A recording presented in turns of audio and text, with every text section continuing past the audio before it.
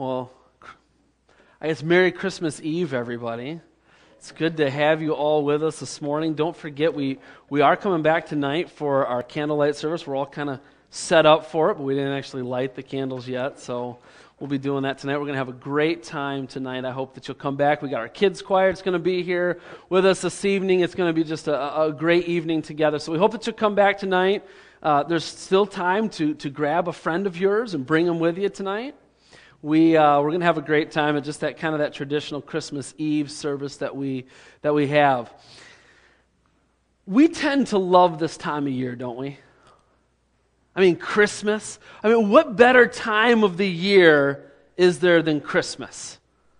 I know that as I think through Christmas, there's one word that always comes to mind at this time of year. It's the word joy. Joy is like the best word I can think of to describe Christmas. I was, every year at Christmas, we have this one Christmas decoration, I guess. I don't even remember when we got it. We got it since we moved here. Somebody gave it to us as a gift, and it's this little Christmas tree, and I think there's some other little characters on it and stuff like that. But it's this little Christmas, it's got 25 days on it, and every day you push a button. And it tells you how many days until Christmas. It's got a whole little story that it tells every single day and everything else. And that is my kids' favorite Christmas decoration of all time. And the minute we get that out, it's like every morning, December 1st, we make sure it's out, because usually we do our decorating right after Thanksgiving. I have a rule in my house that there is no Christmas music, no Christmas decorations, nothing until after Thanksgiving. We kind of, hey, all right, good. Some of you are with me on that. Yeah, I've got one thumbs down over here from a kid, of course. Doesn't surprise me it's from a kid. We don't, because we rush through Thanksgiving so often, don't we? And we don't ever give thanks for the things we're thankful for, because, man, our minds are just focused right on Christmas. Which just brings the fact that it is a great time of year, isn't it? But we get this decoration out, and December 1, they hit it. And every morning, I mean, this is basically what I wake up to every morning at 6 o'clock in the morning when the kids are getting ready for school. And I'm packing their lunches and everything else. Daddy, 20 more days until Christmas. Daddy, 8 more days until Christmas. And then, of course, today, only 1 more day. But my kids can't wait to get home, because we're actually packing up and going to Missy's parents' house. So we're going to let them open their gifts from my mom and dad this afternoon. So they're like, because just that we don't want to take them with us, I mean, we don't have to do that. And I know what they got. I know what the gifts are, and I do not want those gifts around me for a whole week. I wouldn't say what they are, but it might travel down to them, and then they'll figure it out or whatever. But they're so excited. And when I think of this Christmas season, I think that's one of the reasons why we say this time of the season is filled with such joy. Kids are so excited about their Christmas gifts. We let them get their stockings this morning, and they came down, they ripped them open, and inside they each had a little jewelry box, and so they've got their jewelry on today, because, it's girl stuff, man. I don't get any of it, but it's girl stuff, and they got their, Daddy, can you help me put my earrings in? No, because I will poke a brand new hole for you, because I do not know how to do that kind of stuff. I have not figured it out yet. The other day, Melania goes, Daddy, I can't get my earring out. And unbeknownst to any of us, she had these earrings in for like 3 months. And she had never taken them out. And you know what happens when you wear earrings for like 3 months? Those little backs get a lot of gunk on them. And it was stuck. Yeah, this is disgusting. I know Missy's going to kill me for telling you all this story. I think, well, what bad parents you guys are. And I'm sitting there, I'm pulling, I said, no, Daddy, no! And I'm pulling, yanking on the ear. Her earlobes are now longer.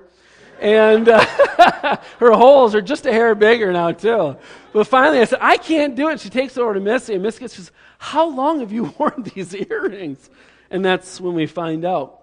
But the kids, they just go nuts. And that's why at this time of year, I think, what joy we have, isn't it?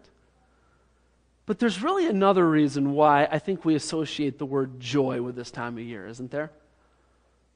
There's this little baby that came over 2,000 years ago. This little baby that was born in a manger. And I think to myself, that's the greatest reason for our joy, isn't it? It's like the famous carol says, "Joy to the world, the Lord has come." But I wonder, how many of you are joyful this morning? I know for me, it's pretty easy when I come to church to be joyful. I love being here, obviously. I mean, this is what I do for a living. I love being here. I love singing the songs together and everything else. And sometimes I sit up here and I don't sing at all because I'm a terrible singer and I can hear how terrible I am. And sometimes I love to just listen to everybody else behind me sing. It brings such joy. And to me, it seems like it's so easy to be joyful when I come to church. But it's not always easy to feel joyful, is it? It's not always an easy thing. William Willimon, he was the dean at the chapel at Duke University. He says that joy can be a challenge for the church. And I think he's right. Joy can be a challenge for the church. You know, we come to church and so often us pastors, we get up here and we tell you, don't do this, don't do this, do this. And you can walk away oftentimes from a church service feeling kind of depressed some days, right? And part of our problem is that we've got the wrong idea about joy. We have the wrong idea about joy. We try to connect joy with circumstances, don't we? We try to connect joy with happiness. And part of our problem is that we jump from one party to the next, frantically trying to find that joy. And for some of us, we're sitting here this morning and we're struggling. We're struggling to find that joy. You see, you can't have joy from just going to one party to the next, frantically running around, going to the shopping mall, although at this time of year I had to go to Walmart yesterday. Let me tell you what, that brought me no joy at all. I can't stand. I remember growing up and I grew up partly in Michigan, but part of my life, my growing up years, I always say, was in South Jersey. Going to the mall around Christmas time, not a lot of fun, okay? You go and there's just, you can barely make it through the stores or anything. It just doesn't. That's an excellent way to lose your joy at this time of year. But where does Christmas joy really come from? Well, if you have your Bibles, open them up to Luke in chapter 2. Luke chapter 2. Luke chapter 2, verses 8 through 10. If you don't have a Bible with you this morning, that's okay. It'll be on the screens. It's also in your notes and everything else. But follow along with me. Luke chapter 2, verses 8 through 10. And in the same region there were shepherds out in the field, keeping watch over their flock by night. And an angel of the Lord appeared to them, and the glory of the Lord shone around them, and they were filled with fear. And the angel said to them, "Fear not, for behold, I bring you good news of great joy that will be for all people." Now here's a quote from Dean Willimon that I think really kind of sums up Luke chapter 2. And I put this in your notes. Here's what he said. This is kind of a perspective of his. He says, Christmas is a delightful disruption to the way things normally go. And I like that phrase, delightful disruption, because I think it really sums up what Luke chapter 2 is really all about. One moment, these shepherds, they're out in the fields and they're tending their sheep, and all of a sudden, bam, this host of angels shows up and scares them out of their minds. Can you imagine? I always tell you every week that I always try to put myself in kind of the shoes of the people that I'm talking about that week. And I tried to put myself in the shoes of the shepherds. Can you imagine what that night must have been like? All of a sudden you're out there in this field and really, I mean, what really happens out in the field other than maybe a wolf or something coming? It's about the excitement that they get, which would be a lot of excitement if you think about it. And all of a sudden this light just shines and the sky just fills with these angels. And they tell you this great thing. Now, I don't know how delightful that is, but it was a disruption, wasn't it? It was a disruption to the normal way that things go. The angel comes and says, good news of great joy that'll be for all the people. Well, what is the good news of great joy? Well, look at verse 11 there. And I'm going to tell it to you. I'm going to read it to you out of the old King James Version because I think this is the way most of us memorize this passage of Scripture. It says, "For unto you is born this day in the city of David a Savior, which is Christ the Lord." Now, you know that it's out of the King James Version because Savior, and you pop that into Word document, it's underlined in red because they say it's not spelled correctly. This is the way we memorize this verse, isn't it? "For unto you is born this day in the city of David a Savior, which is Christ the Lord." If you're looking for Christmas joy, I suggest that this verse here is full of everything we need for all the joy at Christmas time. And we're going to work through just this one verse this morning. Number one in your notes, the prophecy of His coming. The prophecy of His coming. You'll see I put the passage of Scripture right underneath of it there. The prophecy of His coming. And notice the simple phrase, "born this day in the city of David." Now, the city of David is not the city of Jerusalem. You got to understand that. Some people make that mistake and they think that the city of David is Jerusalem, and it's not. It's actually this tiny little village that's about 6 miles south of Jerusalem known as Bethlehem. Today, Bethlehem is an Arab town. It's under Palestinian control. But back in this day and age, back when Jesus was born, it would have been this tiny, quiet little Jewish community. Modern day Bethlehem is kind of bustling, busy town. It's filled with thousands of people. And really to get through the narrow streets, you're just almost shoulder to shoulder with people. The major industry today in Bethlehem would be tourism. And really, most people come for one reason and one reason only. And that is to see the Church of the Holy Nativity. It's very center of the city. This is one of the oldest churches that's ever been built in the Holy Land. It was built about 1,700 years ago. And then it was built upon. It's been added to. It's been renovated all throughout the centuries. But today when you visit Bethlehem, you'll have a hard time envisioning what it was like when Jesus was born.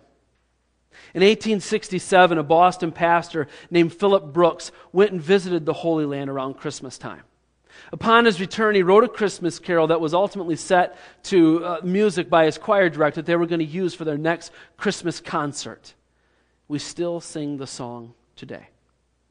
"O little town of Bethlehem, how still we see thee lie.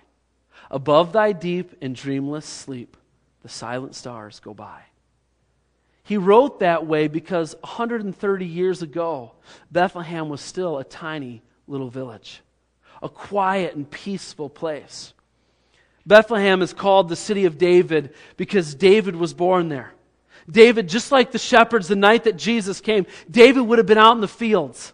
I mean, kind of think of the foreshadowing of all that's actually taking place here. David would have been right where those shepherds were, possibly. When these angels come, he would have been tending the sheep just like them. And there's one fact about this that you need to know. 700 years earlier, the Lord had spoken through the prophet Micah and declared that the Messiah would be born in Bethlehem. Here's the exact scripture from Micah 5:2. It's in your notes. It says, "But you, O Bethlehem Ephratah, who are too little to be among the clans of Judah, from you shall come forth for me one who is to be ruler in Israel, whose coming forth is from of old, from ancient days." And I want you to notice phrase, "though you are small among the clans of Judah."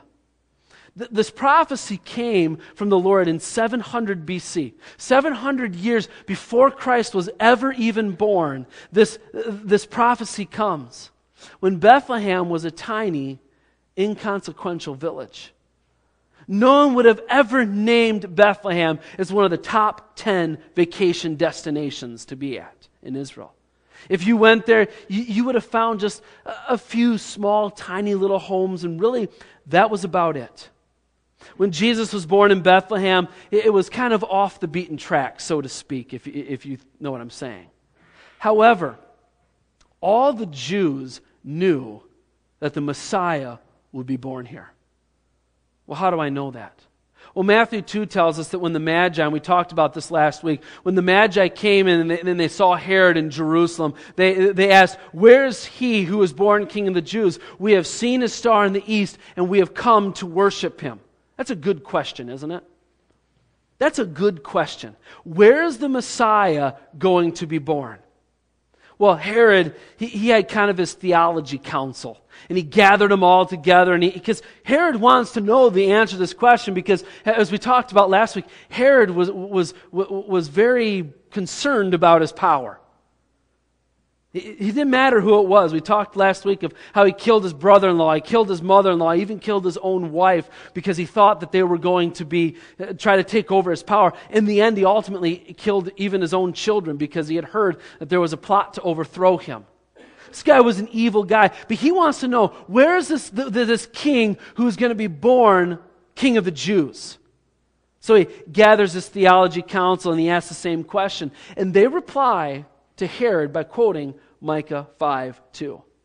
If you want to know where that episode is at, it's in Matthew chapter 1, verses 1 through 6. And that's what I mean by the fact that all the Jews knew.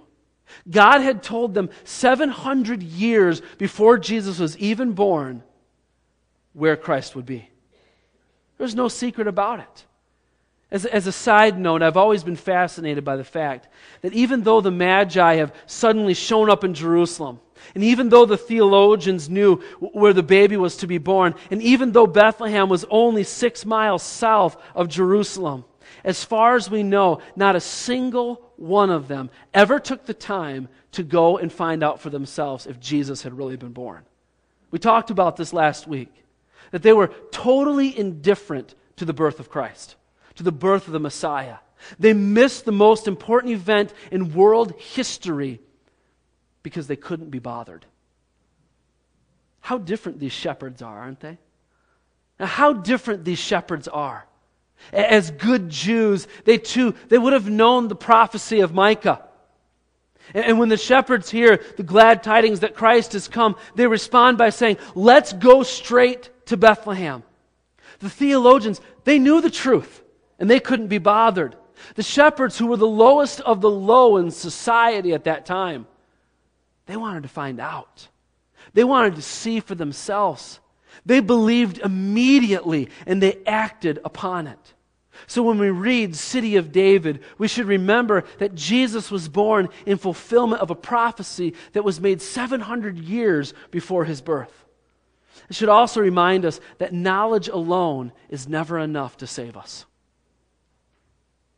You know, when I look at this and I think about this scripture, that's really the biggest thing I take from it. Knowledge alone is not enough to save us. You know, there's a lot of us, and even some of us sitting here this morning, and we sit back and we go, yeah, I know about Christ. I know about God. I know about the Messiah. Well, good for you. The Bible says even the demons know and believe in Him.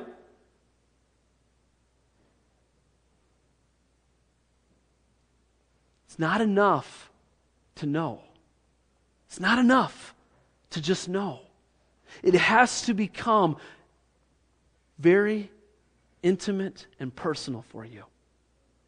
It's not enough to just know all this knowledge. I could sit back, the other day, not the other day, this is some years ago. I was talking with a guy who told me, I'm an atheist. I want nothing to do with God.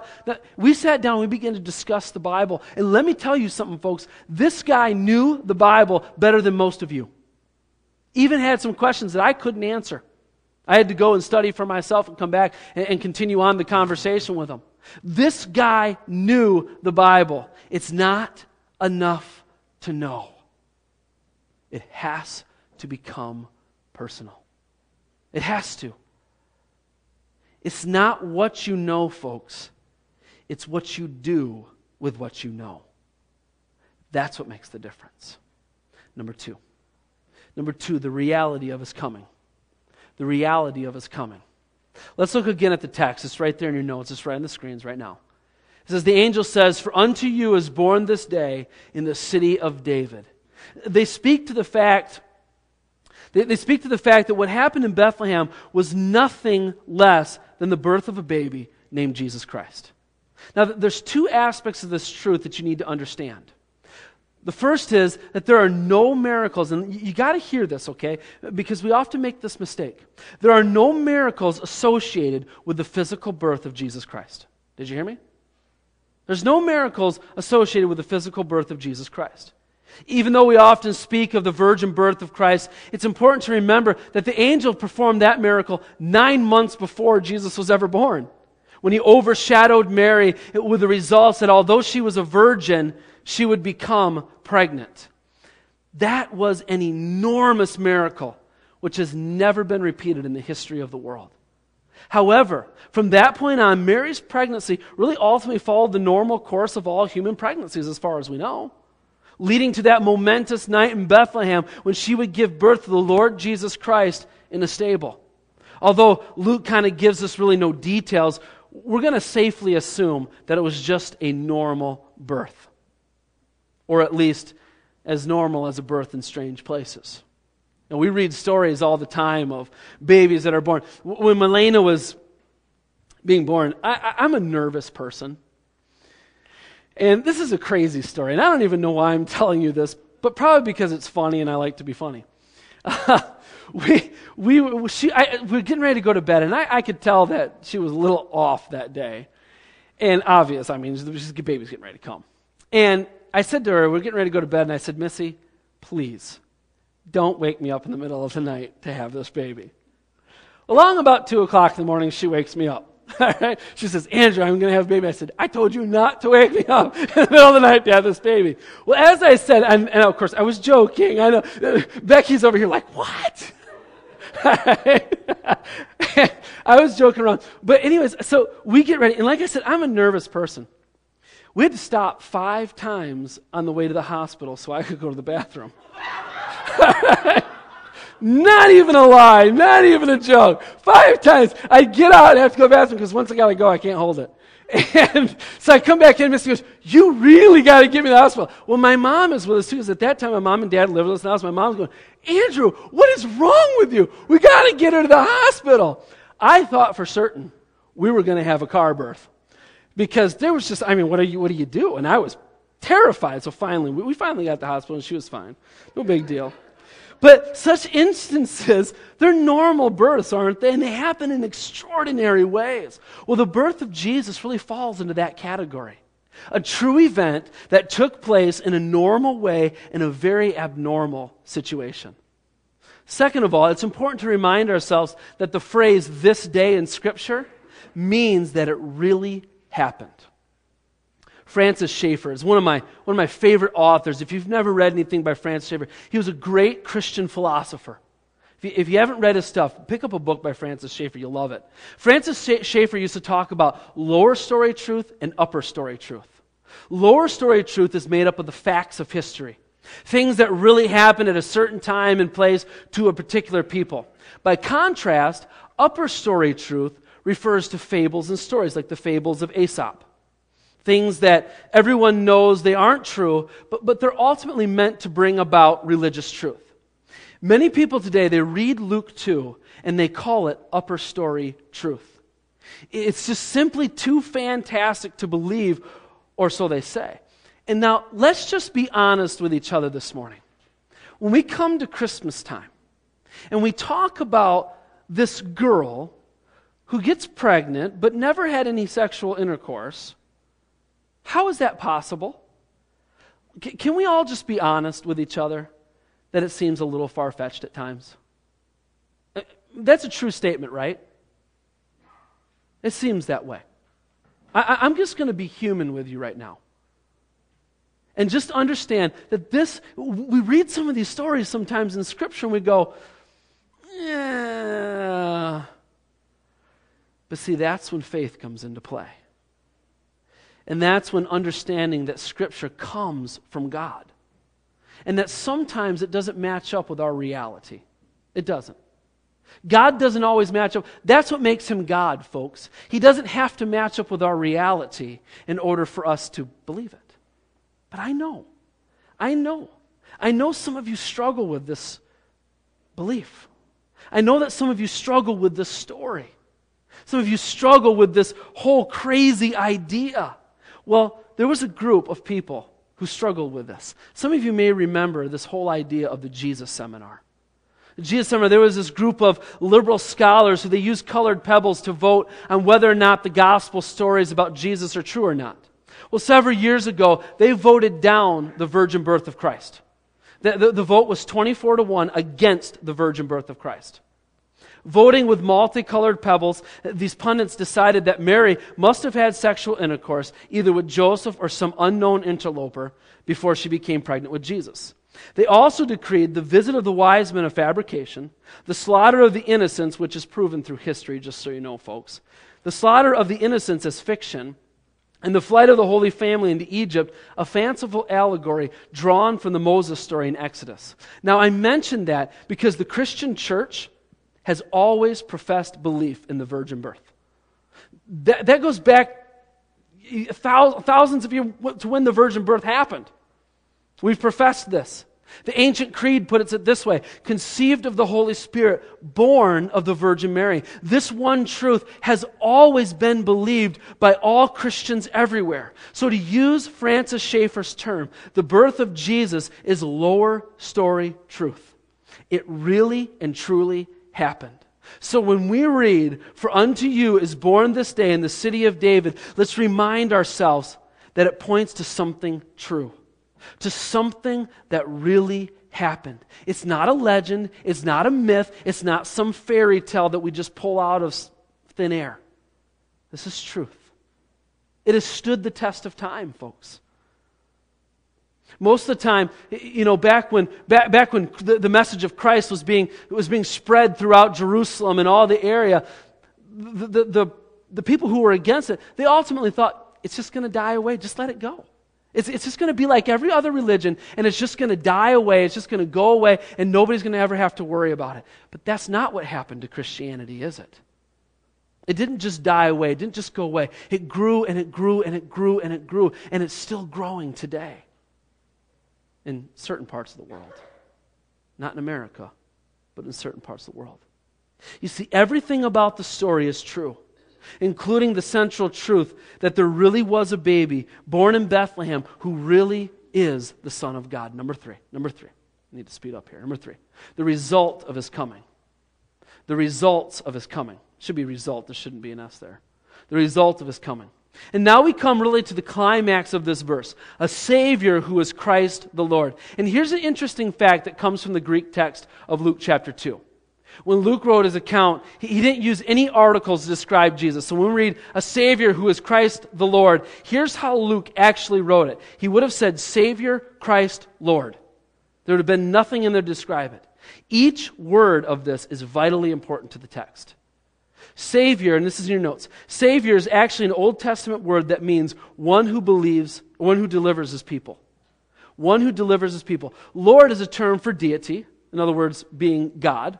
And Christ is a Greek version of the Hebrew word Messiah, which means the anointed one.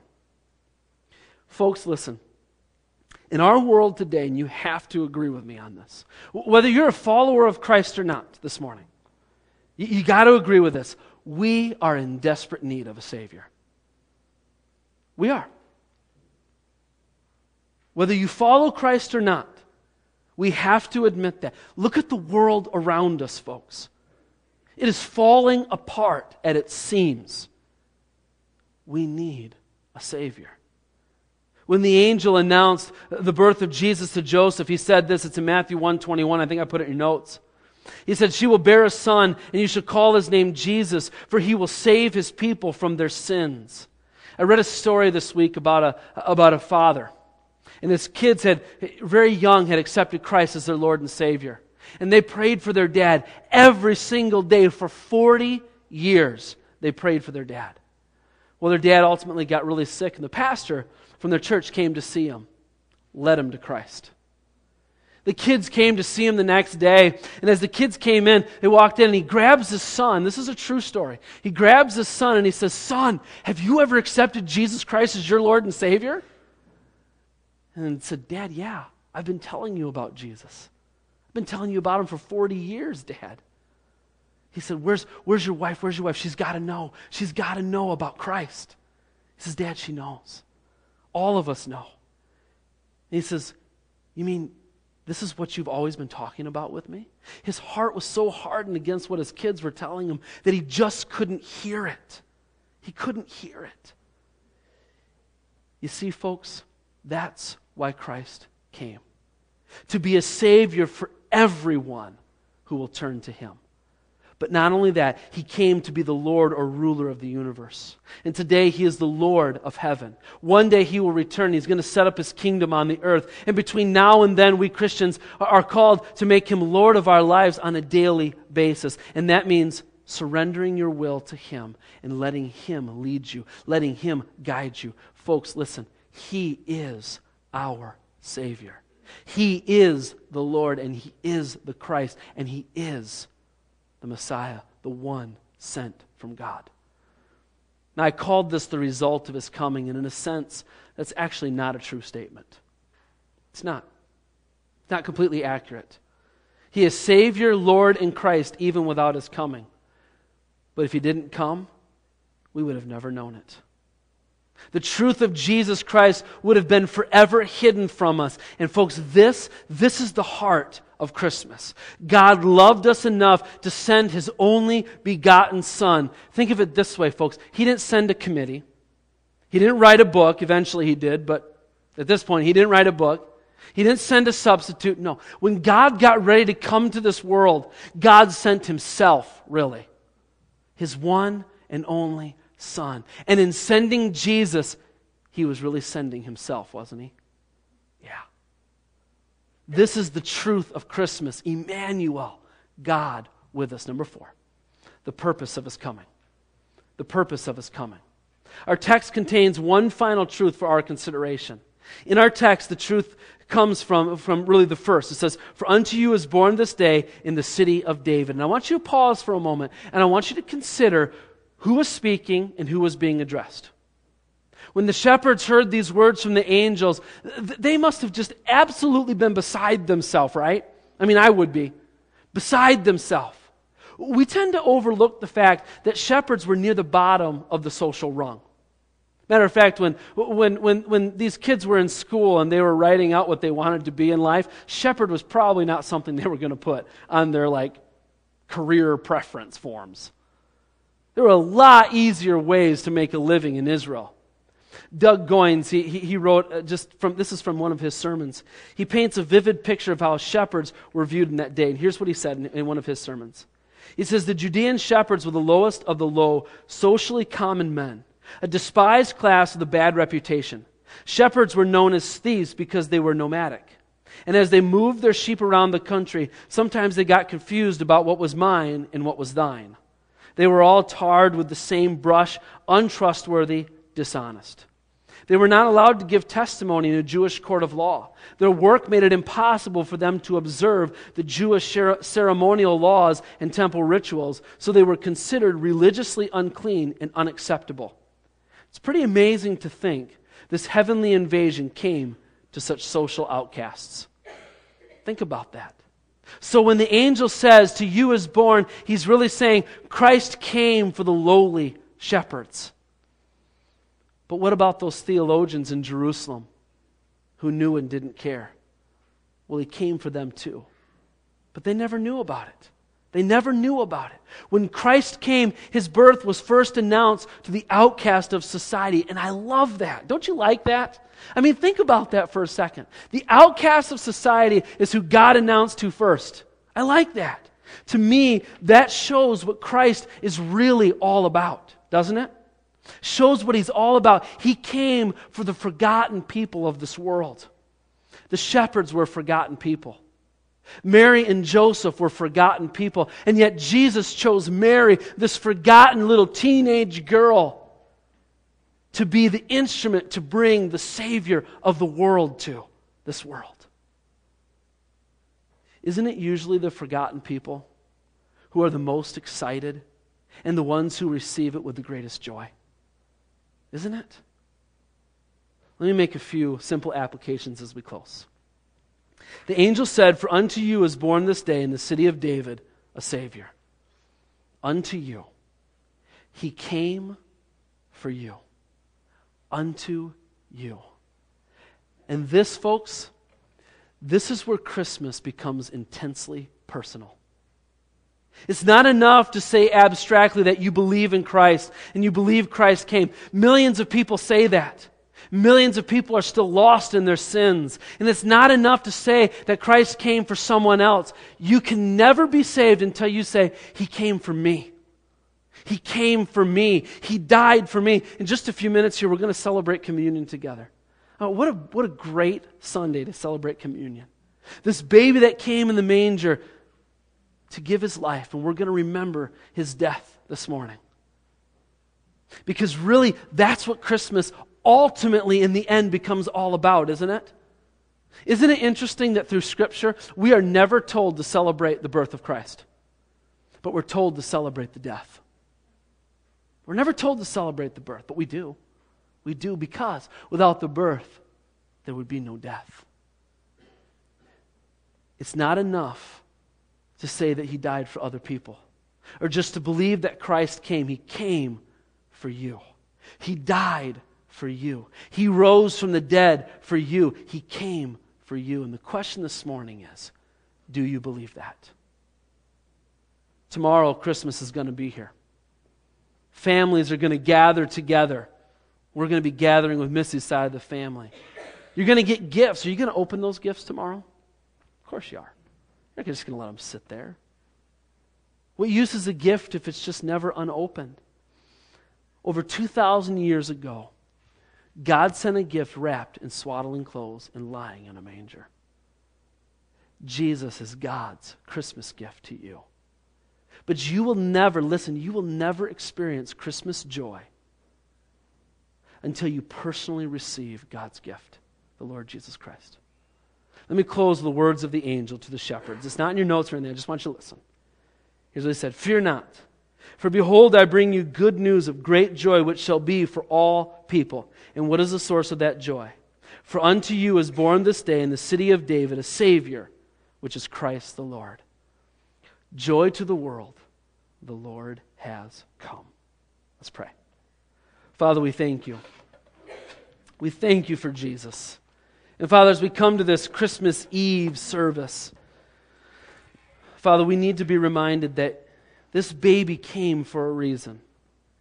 And this baby came to bring about salvation. This baby came in a manger, brought about from forgotten people, at least socially forgotten people. And He came for a reason. As we're going to celebrate in just a few minutes here through communion, Father, He came to give His life as a ransom for many, for all. Father, your word says, for God so loved the world that He gave His one and only Son, that whoever believes in Him will not perish, but have eternal life. And we thank you for the promise of Scripture. And maybe you're sitting here this morning and you've never taken that step of making Christmas intensely personal. That this baby came for you. He came for you. If you're sitting here this morning and you've never placed your faith and trust in Jesus Christ, and I know as we talk about this story, maybe this is one of the first times you've been in church, or you just really struggle with all of this virgin birth stuff and everything else. I know it can be out there. I understand that. I want to recognize that. But at the same time, Jesus really did come. Really did come through a virgin and has stood the test of time. And He really did come to die in your place, to rise again so that we could have eternal life through Jesus Christ. That's why He came. That's why we celebrate Christmas. And maybe you're sitting here this morning and you've never made Him Lord of your life. You've never made Him CEO of your life. And you're saying, today, Andrew, this Christmas Eve, I want to accept Jesus as my Lord and my Savior. I want that Christmas joy that I know now only Jesus can bring to me. And if that's you, would you just pray quietly in your heart, just you and God? Say, Father, I need your Son. And right now I'm asking Him to come into my life, to save me from all of my sins. Thank you, God, for your Son, Jesus. Thank you for the death of Jesus so that I could have eternal life.